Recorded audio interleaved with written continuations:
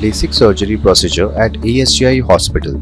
LASIK surgery is an outpatient procedure that takes 10 to 15 minutes for each eye depending on conditions. Anesthetic drops are instilled to numb your eye for the procedure. A suction ring is placed to immobilize the eye and keep the cornea in a fixed position. A thin hing flap of corneal tissue from the outer layer of the cornea is cut using a special device. After the flap has been created, the suction ring is removed. The corneal flap is then peeled back to expose the underlying corneal tissue. An excimer layer is used to reshape this corneal tissue. After the reshaping is completed, the corneal flap is placed back into its original position. No stitches are needed to keep the flap in position. Get freedom from specs in 15 minutes.